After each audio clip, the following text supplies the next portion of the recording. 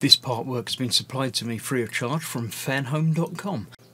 Please pop along to their website and see all of the other build-up part works that they have to offer, as well as other collections of collectible things. I would like to thank Fanhome for providing me with the part work so I can produce these videos for your enjoyment and educational needs.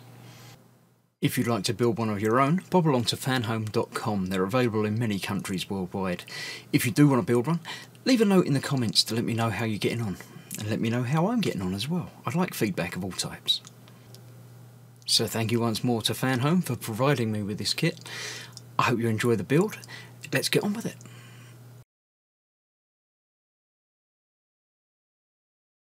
Hello and welcome to issue 7 of Fast and Furious Build the Legendary Dodge Charger RT. I'm Chris, this is Gross Models, and this is a build from Fanhome. So on with the build. Initially, straight away, as ever, I'll go through the magazine and see what's in there first. This issue contains a nice combination of metal and plastic parts, which is all good. And it looks like we're just going to be building with those rather than anything that we've got assembled so far.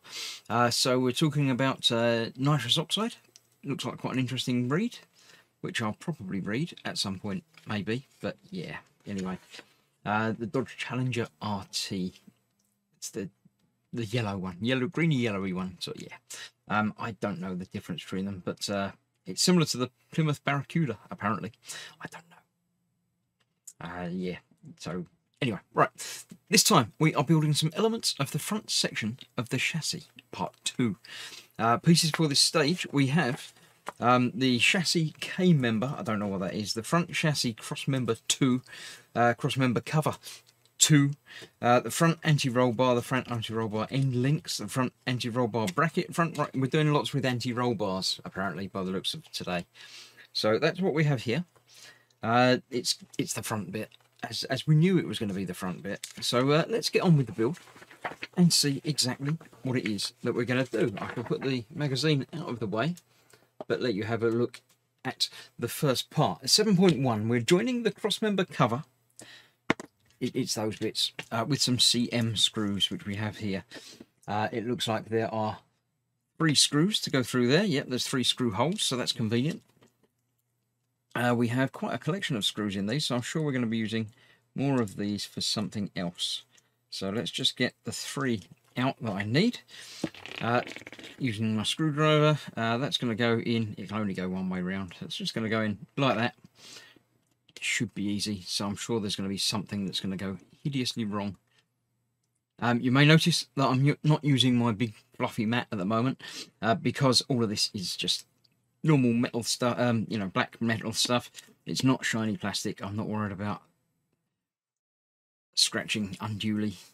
So yeah, obviously no gloves needed for this one either, so there we go. Now I'm getting all 3 screws in before tightening any of them down to make sure everything lines up, even though it's pretty much got to, because it goes into a little groove.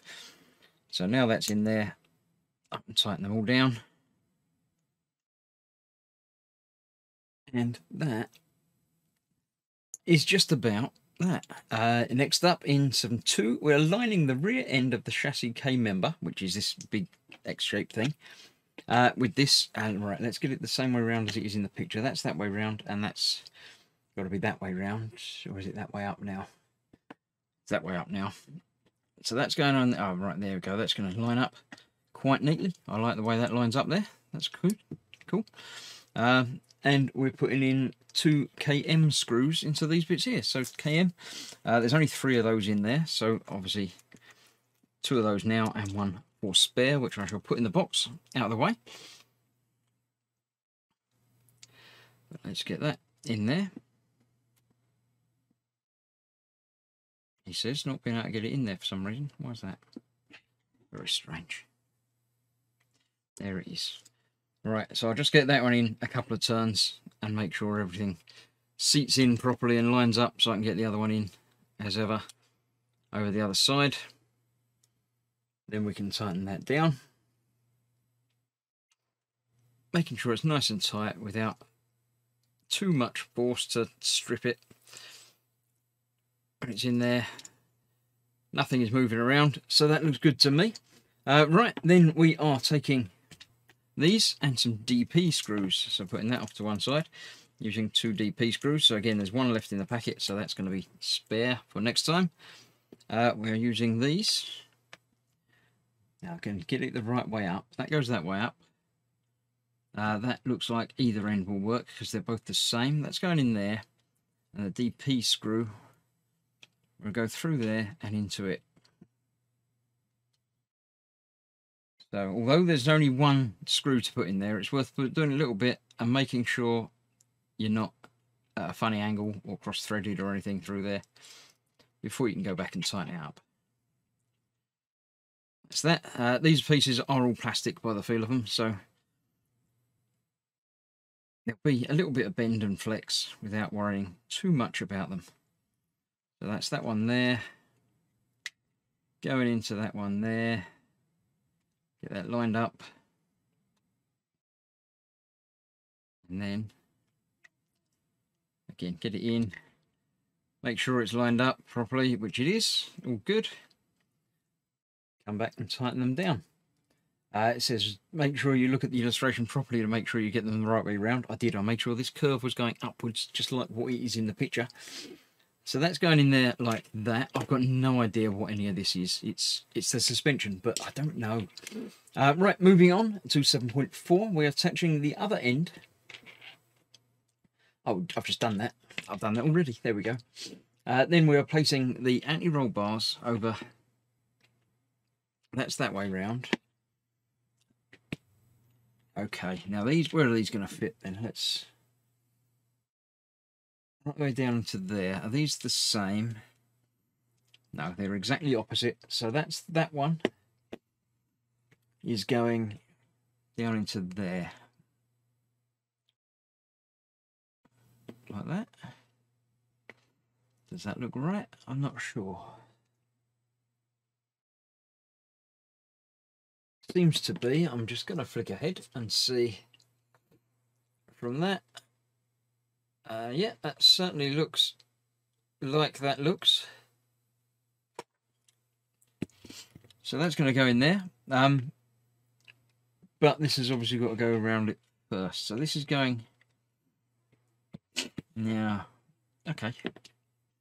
There's room in there for that to go under there. So that is going on there like that. I'm not entirely certain. I'm going to pause the video, go and check, and then come back momentarily. Right, yep, it absolutely has to go that way. So I've got a couple of the CM screws out, and I'll put one in there to hold that in place. So yeah, that does work through there like that. And the other one goes on the other side. There's a pin on here and a screw hole, obviously, and there's a hole and a screw, and that's got to go in place over there, in there, and under there, just like that. So again, that then is held in place with the last of the screws this week, just in there. So yeah, it does a thing. It looks like a thing. I shall tighten these up now. Looking good, feeling good. That's all right. I'm quite happy with how that's come together. I don't know anything about cars, so I could be absolutely any part without me being the slightest bit wiser. But that looks like that. They then show it upside down, and for some reason they show these as being silver in that next completed picture, so I'm not entirely certain about that. I might be painting them, I might not. We'll see how it looks and what happens on the build going forward. So that's that build part completed. Let's have a look at the rest of the magazine. We're talking about choppers, the king of the road. Not the chopper, the bike in the motorbike, not the little version that was the push bike in the UK. So yeah. Yeah, okay, fair enough. They can be tuned, why not? Look very nice paintwork on them, and obviously leathers and stuff.